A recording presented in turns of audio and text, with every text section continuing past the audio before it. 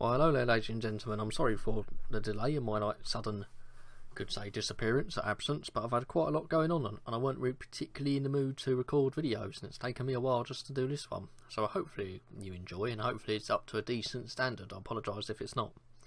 But welcome back overall. And today we're going to be highlighting, which in my opinion should be classed as one of the most famous animals of our age. And this little animal is a dinosaur slash bird-like creature by the name of Archaeopteryx, meaning ancient wing. And this is a genus of bird-like dinosaurs that are actually in a transitional phase between non-avian feathered dinosaurs and birds. And it's also a very lovely image we have on the screen of it, although this probably isn't the best representation of what it actually would have looked like, but it's still a really cool image. There's a lovely little picture of a quite old, I would assume, painting artist's impression of Archaeopteryx in a Jurassic landscape. But Archaeopteryx actually did live during the late Jurassic period, some 150 million years ago, in what is now southern Germany. The largest specimens of Archaeopteryx only reached about the size of a modern day raven, which is a very cool animal indeed, being about half a metre or 1 foot, 8 inches in length, so it weren't awfully large.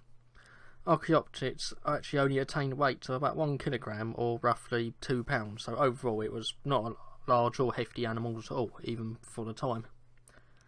Archaeopteryx feathers were very similar to modern day birds, but they had more of a non-avian like characteristic and actually appearance towards them.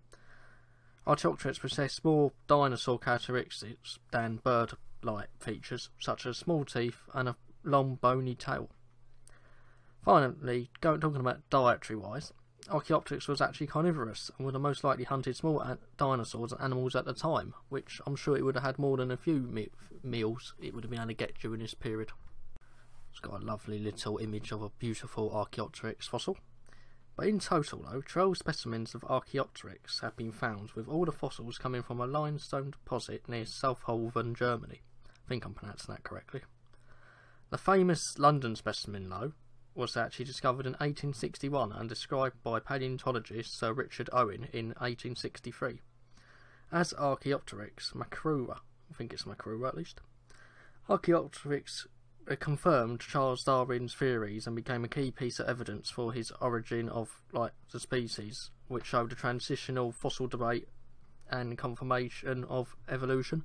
More or less, he needed a piece of evidence that actually showed the halfway point between evolution, which was an animal gradually turning or showing features from two separate animal groups, and Archaeopteryx proved that because it was a transitional animal between dinosaurs and birds.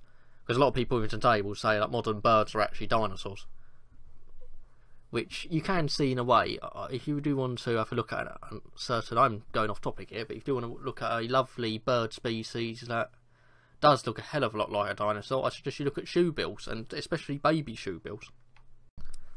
Archaeopteryx was, I would say, a fairly large winged dinosaur by their standards, because it wasn't a pterosaur obviously, and he most likely, scientists reckon, glided from tree to tree and used its wings mainly as a means to escape possible predation. Archaeopteryx though had a relatively slow growth rate, with it taken up to about 970 days to actually reach adult size of only 1 kilogram. This is quite unusual because it's not a large animal overall, and it having a really slow growth rate can actually prove quite detrimental, because obviously the larger you are, the less chance of you being eaten, I suppose. One species that a bird that actually lives today that exhibits a very similar growth rate is a little bird known as the kiwi, which is a very cute flightless bird from New Zealand that has a very similar basal metabolic rate to Archaeopteryx as well.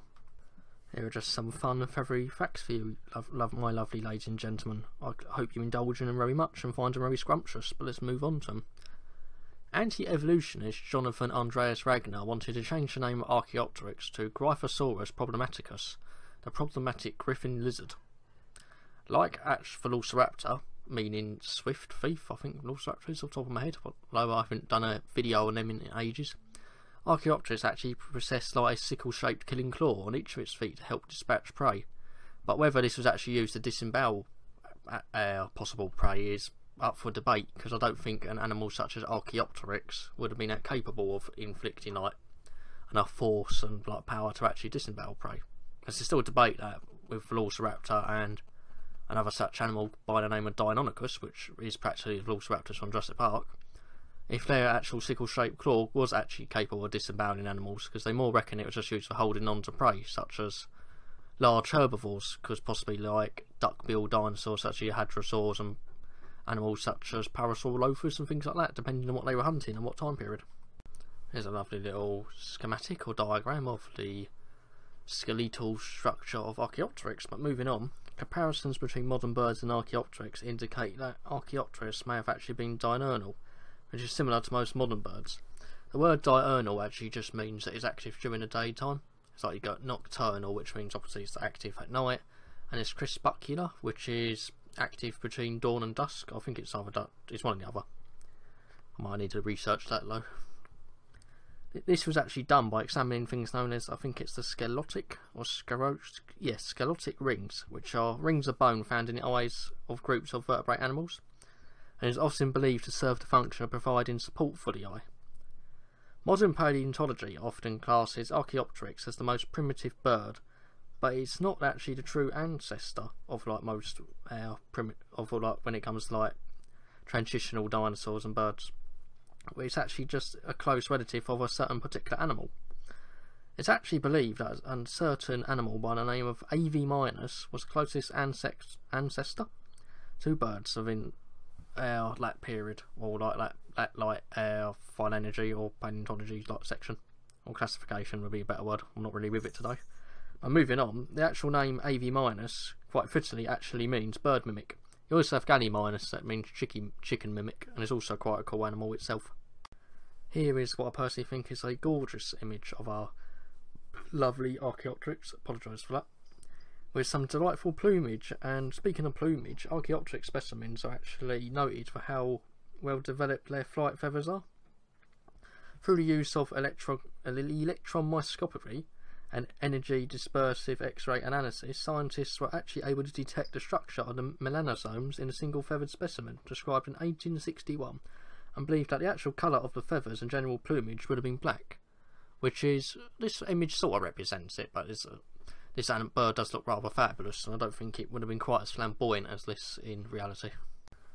Thought I would finish off with this lovely image, which I actually believe is a quite good representation of what Archaeopteryx most likely would have looked like, especially with the coloration of the feathers, because scientists actually do estimate that most of the feathers would have been a white and black light pattern. This was an extremely important animal species in terms of discovery and evolution in relation to the legendary Charles Darwin, which I'm a big fan of, and his theory of origin of the species. Although, ladies and gentlemen, I hope you enjoyed the video. I apologise for my voice, and I might sound a bit monotone, but I've not really been in the mood recently to make many videos, but I'm glad I actually have managed to finish this one. As always, I hope you enjoyed the video, and feel free to comment, like and subscribe, and join the Raptor Pack today by subscribing. Goodbye for now and have a pleasant day.